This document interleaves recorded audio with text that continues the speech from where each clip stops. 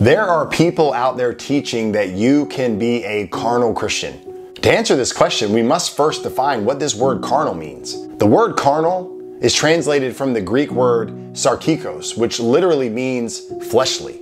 I take this to mean that a carnal Christian is a fleshly Christian. The better question is there such thing as a fleshly Christian? This makes me think of the church at Corinth. If we look at 1 Corinthians 3, we see Paul addressing the readers as brethren, a term he used almost exclusively to refer to other Christians. He then goes on to describe them as carnal. Therefore, we can conclude that Christians can be carnal. 1 John 1:8 is absolutely clear that no one is sinless. The truth is, every time we sin, we are acting carnally. We are giving into our fleshly desires and not yielding to the Spirit of God. What we need to understand is that while a Christian can be, for a time, carnal, a true Christian will not remain carnal for a lifetime. Romans 8 is very clear about this. It says, "For those who live according to the flesh set their minds on the things of the flesh. But those who live according to the Spirit set their minds on the things of the Spirit. For to set the mind on the flesh is death, but to set the mind on the Spirit is life and peace.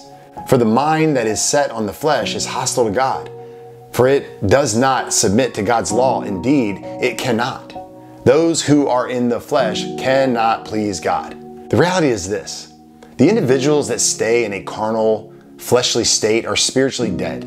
There's no way that a person can be indwelt with the Holy Spirit and continue to live a fleshly lifestyle. The Spirit and the flesh don't mix. Only one can truly exist.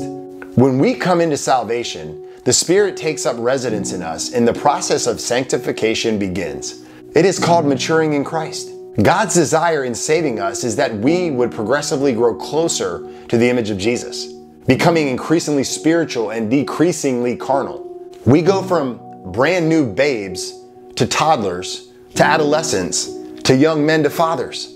The flesh dies daily, and what replaces it is holy living. So to teach that you can be a carnal Christian and just leave it there is not biblical, and it's dangerous. Is it true that we'll have sinful moments? Absolutely. But if you're a genuine believer in Christ, these sinful moments, these outbreaks of carnality will be the exception, not the rule. The last thing any of us need to hear is that we can be Christians who live in the flesh. That is irresponsible, and there is no biblical evidence of this being true.